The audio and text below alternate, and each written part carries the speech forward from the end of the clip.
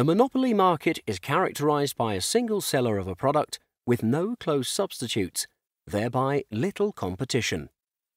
This fact alone means that the firm faces a downward sloping demand curve, which is the market demand curve, and has the power to choose the price at which it sells its product.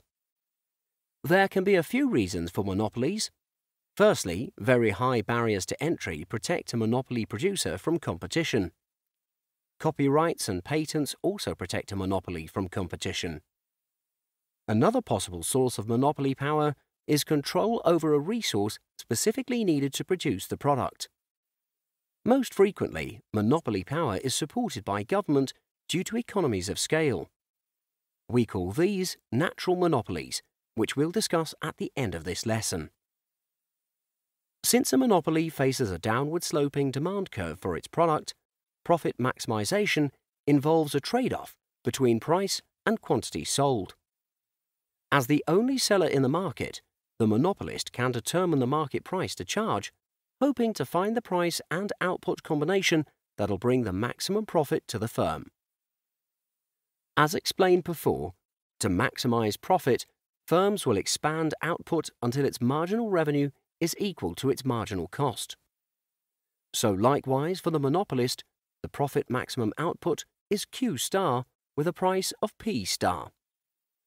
At this price and output level, economic profit for the firm is maximized. Due to high entry barriers, monopolist profits do not attract new market entrants.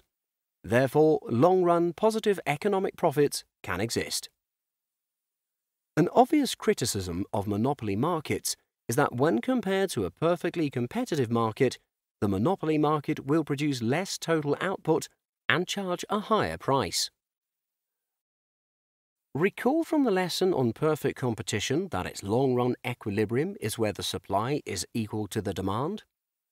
If we think of supply as the marginal cost and the demand as the marginal benefit, this is the point where the consumer surplus and producer surplus is maximized. However, when a monopoly seeks to maximize profit by producing at the level where its MR equals MC, it increases its producer surplus, but at the expense of consumer surplus. Not only is this unfair to consumers, there's a deadweight loss, which is a loss of economic efficiency. This is created because the monopoly produces a quantity that does not maximize the sum of consumer surplus and producer surplus. From the market perspective, monopoly is considered inefficient because this area where the marginal benefit is still greater than marginal cost is not realized. You're watching an excerpt from our comprehensive animation library. For more videos like these, head on down to prepnuggets.com. At Prep Nuggets, let us do the hard work for you.